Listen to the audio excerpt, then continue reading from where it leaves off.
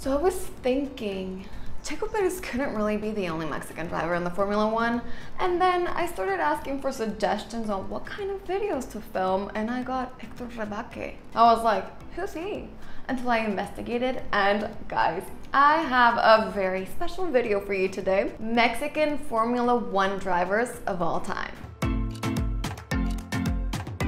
Before we start though, I want you to comment down below all of the Mexican Formula One drivers of all time that you know. Let's start from the beginning. Before Checo Perez, my friends, there was other 5 Formula One drivers, and I'm going to list each and every one of them to you right here. The first Formula One driver to ever enter this category was Moises Solana. He only lasted 8 Grand Prix, and he was also known as a black star of motorsports.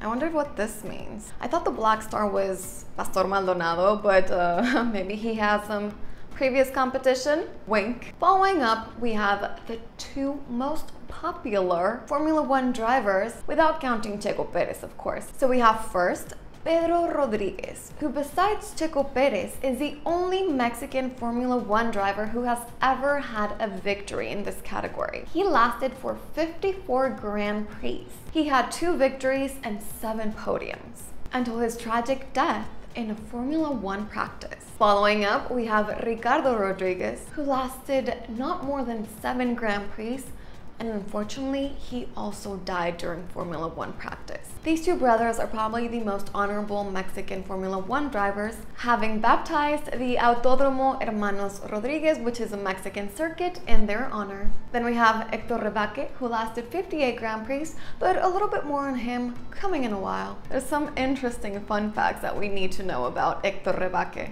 Esteban Gutierrez, my personal paisano, since we're both from the same city, lasted 27 Grand Prix, and he is currently, if I'm not mistaken, the Mercedes reserved driver, as he as well at the moment is doing a lot of digital content with Mercedes. And last but not least, our beloved Checo Perez, who has been in 193 starting Grand Prix, 196 in total, but by this moment, I believe the number just went 1 up to 194 and 197. He currently has 1 victory and 9 podiums. He is currently in the Formula One, still driving for a Red Bull Racing team. And, drum roll please.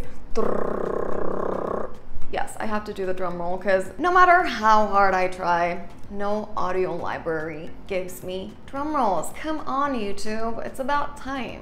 We have Pato O'Ward, up and coming Formula One driver. He is currently a driver for IndyCar Series, but he scored testing with McLaren at the end of the season in Abu Dhabi. Oh yes, we might be having another Mexican Formula One driver very soon. All due time.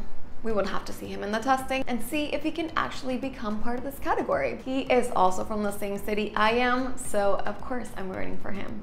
Okay, so going back to Hector Rebaque, because before Checo Perez we had Hector Rebaque and others. Anyway, this video is about the Mexican Formula One drivers of all time. His debut was actually on the 5th of June, 1977. He is still alive, very much alive, and he has an interesting story actually. He started driving, as all the drivers, in other categories, until eventually he moved up to the Formula One. He got no more than 13 points in the whole category. Blum, blum, blum.